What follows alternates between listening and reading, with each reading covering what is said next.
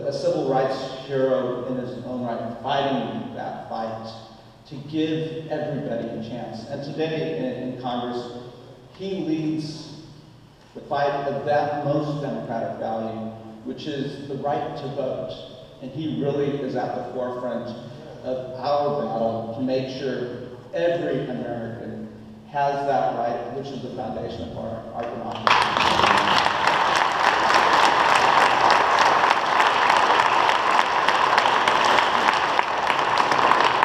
So without any further ado, my close friend, my mentor, Congressman James Clyburn.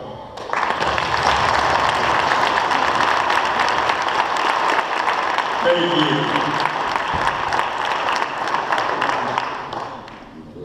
You want to bring some greetings first? Gotcha. All right. Let me, first of all, thank my good friend, Berra, for introducing me here today. And I know that all of you looking on our proceedings via C-SPAN or whatever may be your medium, you know that we often refer to each other as my good friend, and most times we don't mean it. But when I call Berra my good friend, I really do mean it. This is my third election cycle coming to Sacramento on his behalf. The first time things didn't go so well. But if at first you don't succeed, try and try again. And I'm here today at his invitation. And Reverend, thank you so much for allowing me to grace your pulpit.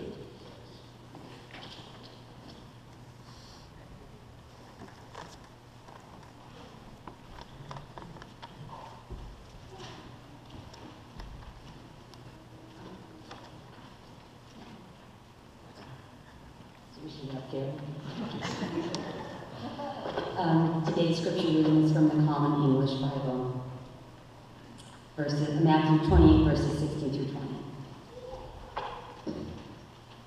Now the 11 disciples went to Galilee, to the mountain to which Jesus had directed them. When they saw him, they worshipped him, but some doubted. And Jesus came and said to them, "All authority in heaven and on earth has been given to me. Go, therefore, and make disciples of all nations, baptizing them in the name of the Father, and of the Son, and of the Holy Spirit, and teaching them to obey everything that I have commanded you. And remember, I am with you always, to the end of the age." The second reading is James, chapter 2, verses 14 through 18. My brothers and sisters, what good is it if people say they have faith but do nothing to show it? Claiming to have faith can't save anyone, can it? Imagine a brother or sister who is naked and never has enough food to eat. What if one of you said, "Go in peace, stay warm, have a nice meal"? What good is it if you don't actually give them what their body needs? In the same way, faith is dead when it doesn't result in faithful activity. Someone might claim, "You have faith and now you have action." But how can you see your faith apart from your actions? Instead, I'll show you my faith by putting it into practice in faithful action. The word of God for the people of God.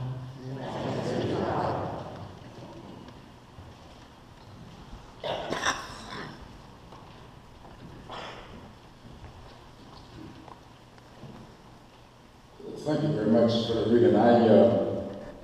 As you have read, I grew up in the parsonage, and I'm used to having a choir sing and the scripture read.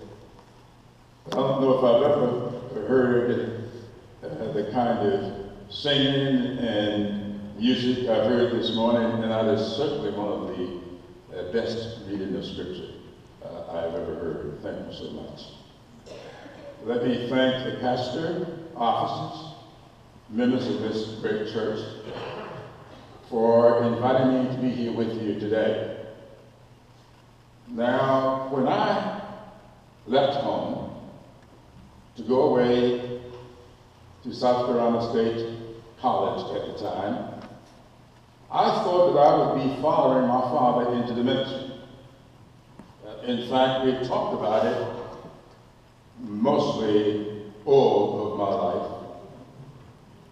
And I thought sure that would be my direction. However, after about my third year at South Carolina State, having gotten caught up in the sins and going to jail several times, I figured that wasn't working too well.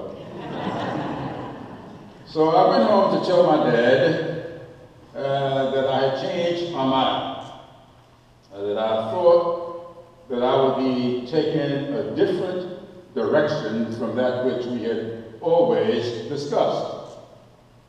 I thought my dad would be disappointed, and I suspect that he probably was, but he never showed it.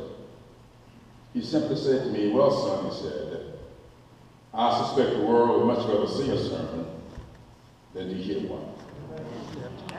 It is with that admonition, with that direction, that commission, if you please, I set out to find my course. And I took that with me to the Congress some 22 years ago. And I tried very hard, with all that I do and all that I say, for the world to see a sermon in my life and in my service. So I come to you today as a part of that sermon. Now, when I received the invitation to come, I was not instructed, but directed to take a look at 4 passages of Scripture in order to lay the foundation for my comments here today. I selected from the 4 the reading that you heard this morning from Matthew 28. Now, there was a reason that I selected that out of the 4. Simply because I've always felt, having read and reread the Bible several times, having really been sort of indoctrinated in its teachings, I've always felt that to be one of the scriptures that had great meaning for me.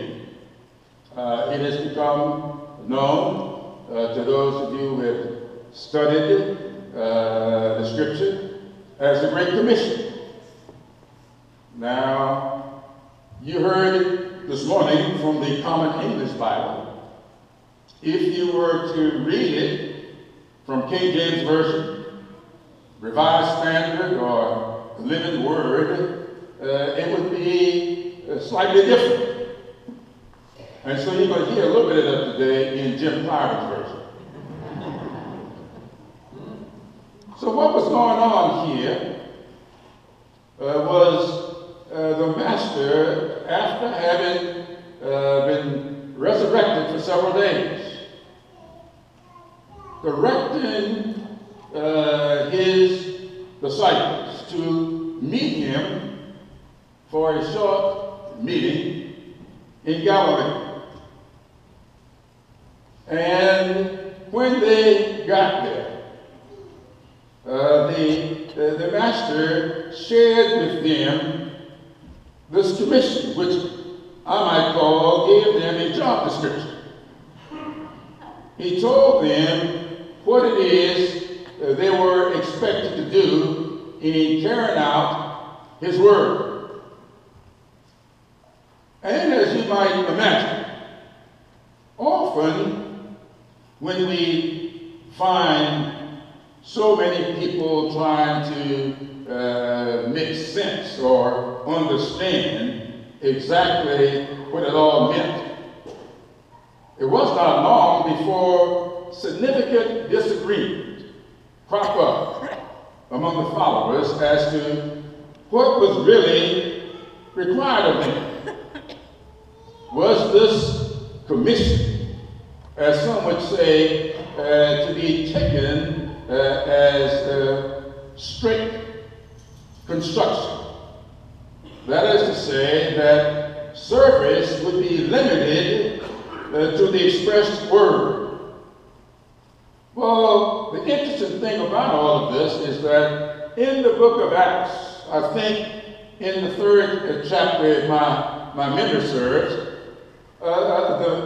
we find that Peter and John saw that in these instructions, in this job description, that they were supposed to be activists, not passive followers. In fact, we get a simple incident of through those powers that had emanated from the Master through them. We find the two of them encountering a beggar who was crippled, and because of his pre-existing condition, was not able to work as others, and he made his living begging. Now, he positioned himself near the place of worship, where he knew the followers would be coming. And when Peter and John encountered the beggar, they didn't push him off to the side. They didn't say to him, I do not cater to beggars. What they did, according to the scripture, was they used those powers that had been given to them to pray for and to pass along a blessing, to change that beggar's attitude. He was healed. And when healed, he then got in a much better frame of mind to receive the teachings.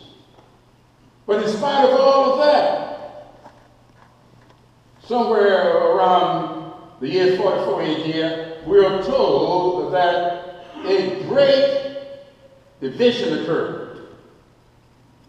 Many of the followers felt that in order to demonstrate their faithfulness, their beliefs, all they had to do was just express it.